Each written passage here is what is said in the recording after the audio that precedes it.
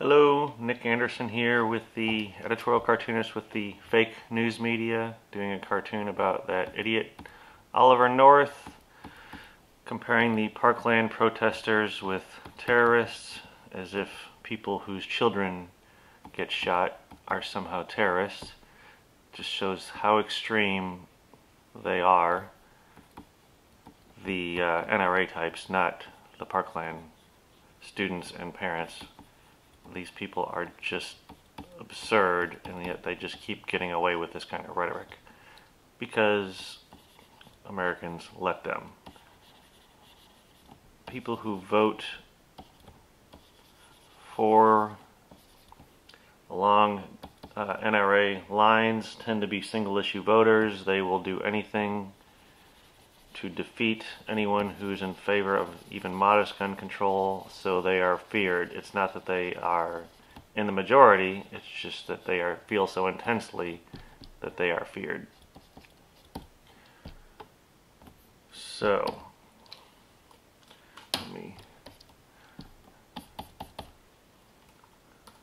I am now doing the color portion. Whoops, okay, that's not working. Like I gotta dry that layer, and then I can add some shading to it. So I'm in a watercolor variant right now, and basically it accumulates as you paint layers over it.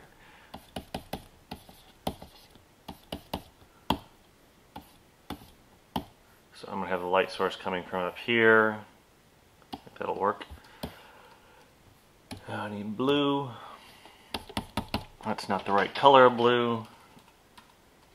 For the American flag, it's going to be more in there. That's close. That's pretty close. So I'm going to just paint the field and then go back in and erase the white stars, because that's a lot easier than trying to go around those stars.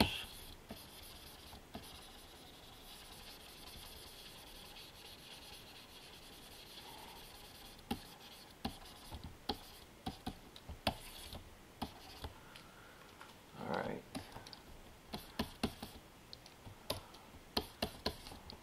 More shading. Well, that's a little dark. Broaden the brush. I'm making the brush size larger.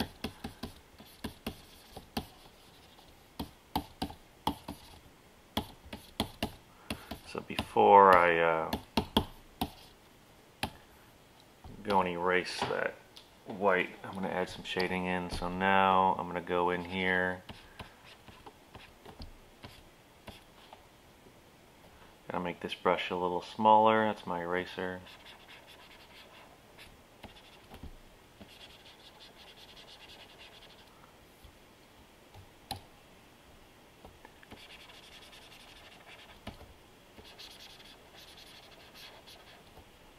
Doesn't have to be perfect. I have a relatively early deadline on Mondays of 2 p.m. and I'm pushing it, so my Monday cartoons tend to be a little bit more rushed. I get up early to get going, so there's not a lot of room for screw up. I tend to have an idea ahead of time. I had this last night, but I didn't want to start it in case something big happened. Plus it was Mother's Day. I had to spend some time with my girl. Yes, she's a mother. Alright. It's a little too dark. I'll lighten that up a little bit.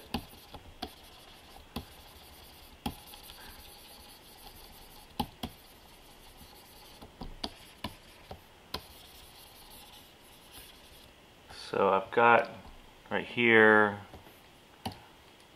I gotta get rid of this. I gotta erase this because that gray from the layer above is messing up. There, see that? So now I gotta go back to this layer below and color in these skin tones. I'm using a different brush. I tend to use the acrylic brush variants for skin tones because I like the texture better.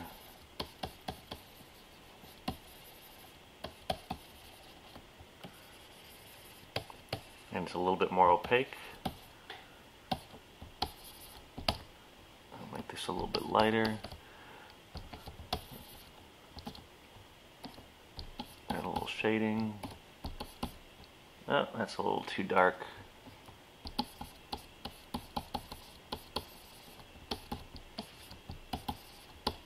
Now, well, let me add some shading in down here, consistent with my light source, which is coming from up here.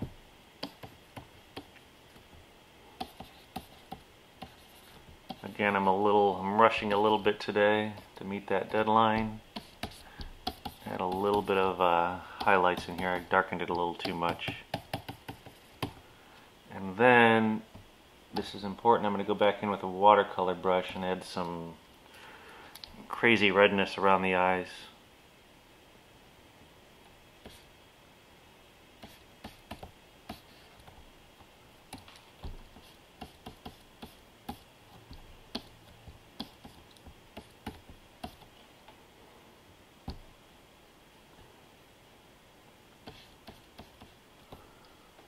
Alright.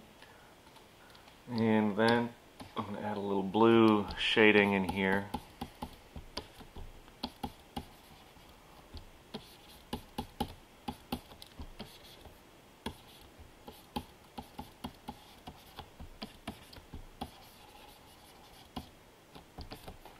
Alright, that works okay. Yeah, I like that. Alright. Now I'm going to start a separate layer. I'm going to go with, I guess, like a olive drab for the jacket, kind of military looking.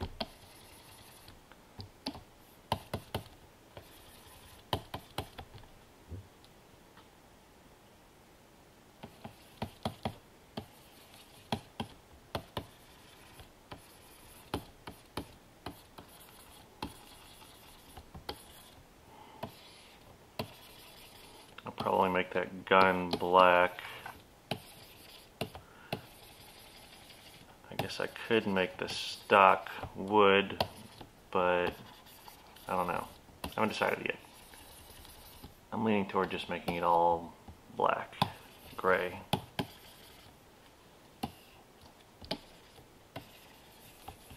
I don't need to be real careful here because I can come back and correct and refine later on. So this is just to lay in general color. If I had more time, I might start with a lighter color and progressively get darker, but I don't have the time.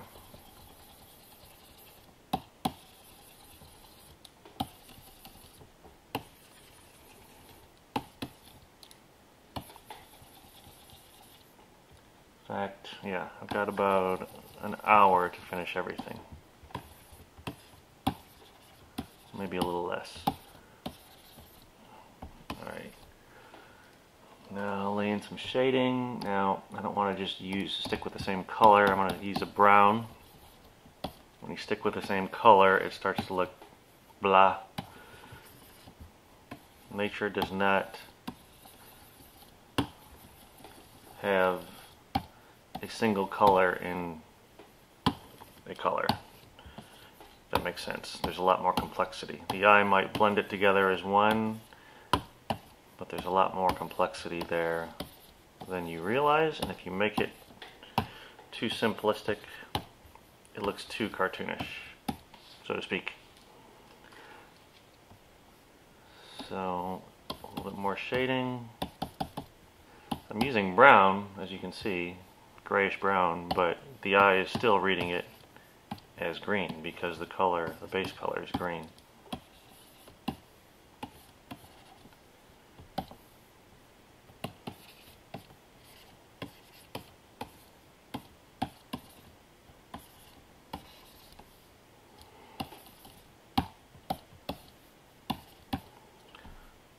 Okay. That looks okay.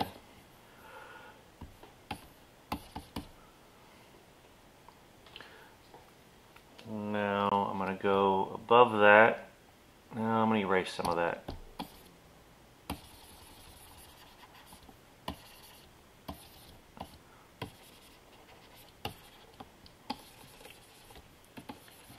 So I went over the lines a bit too much, but that's the advantage of using layers, is I can come back in here and clean it up.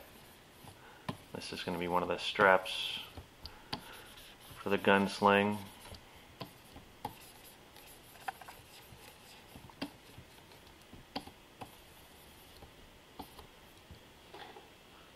Alright, that looks alright.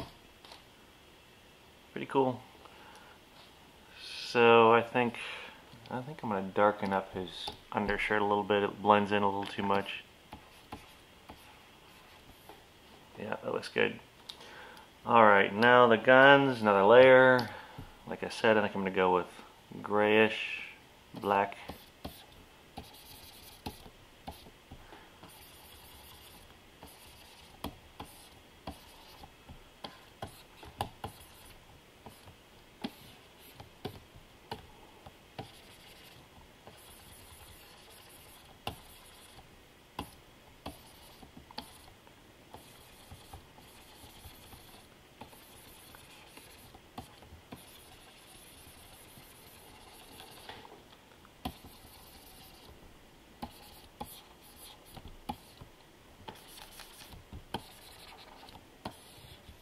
Okay.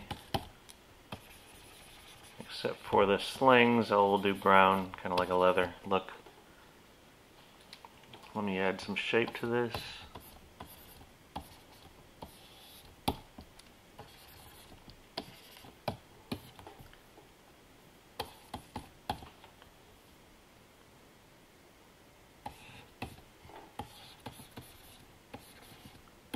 Okay, this is moving along quickly.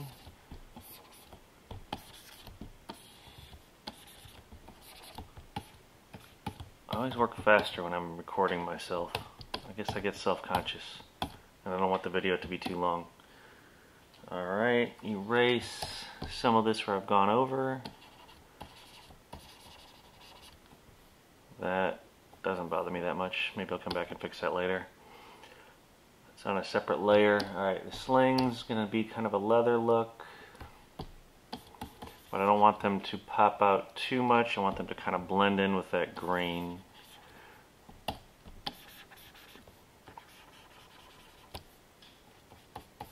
But not to the point where they're also green. I just don't want them to be distracting. Okay, I guess that works okay.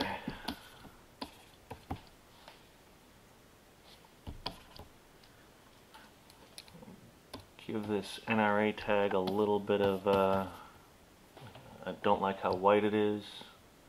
I don't want it to be yellow. I'm going to go with a real pale yellow. Kind of a beigeish. Alright, with a little bit of white highlight around it. And then I'm going to go with, I feel like that's a little too blue up here. I might fix that later. But right now I'm going to work on these back here. Oh, well, you know, Earth calling people terrorists when he's the one who armed terrorists. Iran is on the State Department sponsor of terrorist list, and he was arming the Iranian government, helping out a terrorist government, and then he has the nerve to call protesters terrorists. What a colossal jerk. And the Interceptor's reporting that he was looking the other way while he was funding the Contras, who were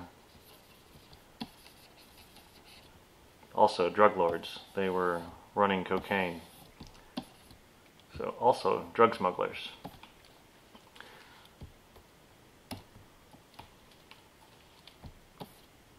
What a bunch of hypocrites.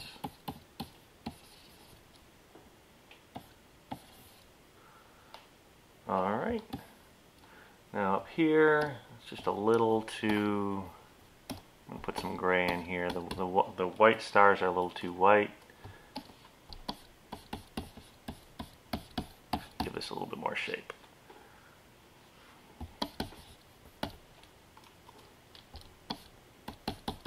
Oh, you know, one of the problems is I'm in the wrong layer.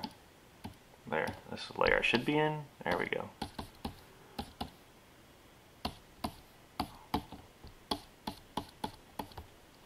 Okay, well, looks a little bit better.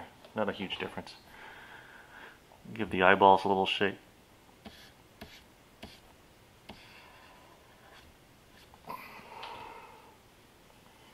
Alright, now I look at it smaller to see how it's going to look to people who look at it around the size that it publishes. It looks okay. It's not my favorite drawing. It still needs work. I'm going to put the, like I said, I'm going to put blood spatters in. I'm going to show you the step that I usually don't show. First I'm going to save this. Delete this layer. Drop it all into one layer.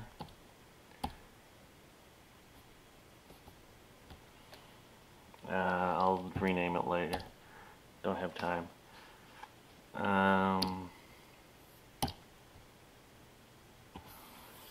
Open this back up in Photoshop. Open up the line art in Photoshop. So there. Now I've got the line art as a separate document or separate layer. I gotta put these in so it knows where to find the edges. I'm going to take this and put it in its own channel. Copy that. And now this needs to be the same resolution and same channels. Now it's a CMYK. Needed it 800. I do it painted at a lower resolution so that Corel Painter doesn't bog down. And then I put the black into the black channel. Only in the black channel now, and that way when it's printed in a newspaper and the registration gets messed up, it doesn't get all blurry and fuzzy. That will only make sense to a few people, but trust me, I gotta do that. Now I'm gonna come in here with white and I'm gonna lighten a lot of these lines that are just a little too dark.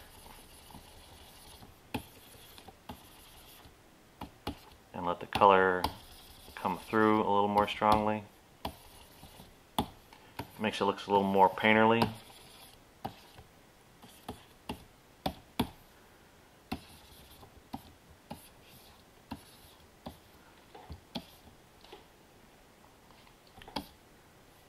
Okay. Save. Now I need to open spatters.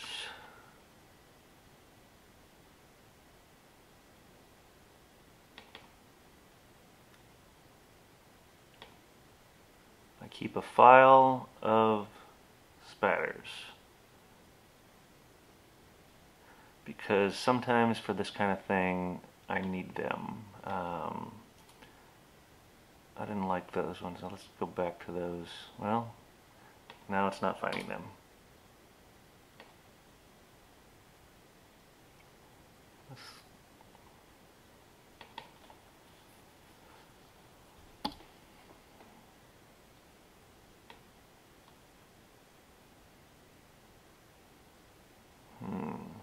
Don't like those.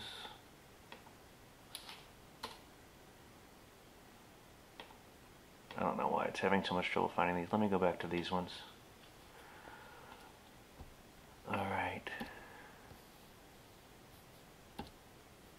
I have a lot of them, as you can see. I have some of them in color, that's what I'm looking for, but I'm not finding them.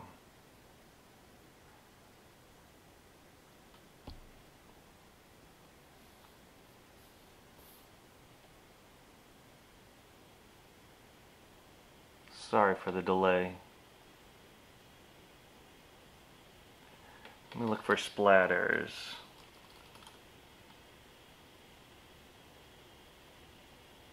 Now, if I can just find one, I'm going to go back to the first one. Here we go. Okay. Now I put this on a separate layer.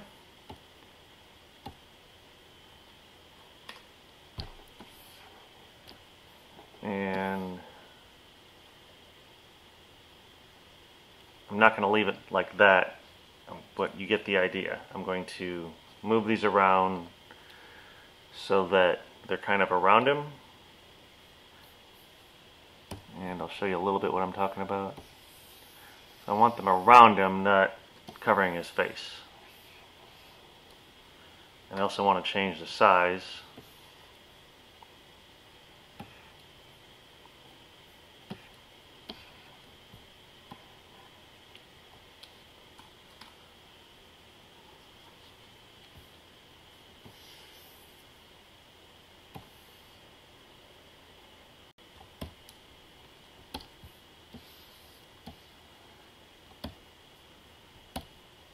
So I don't want these all over his face. That just looks strange.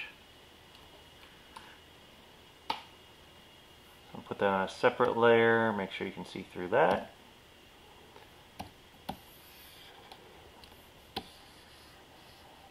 And I'm going to keep multiplying these. And I'm not finished yet, but you can check back later to see how it turned out.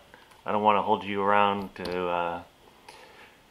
it'll take forever for me to get this figured out completely, so I don't want to make this video too long. Just check out the final product. Thanks a lot.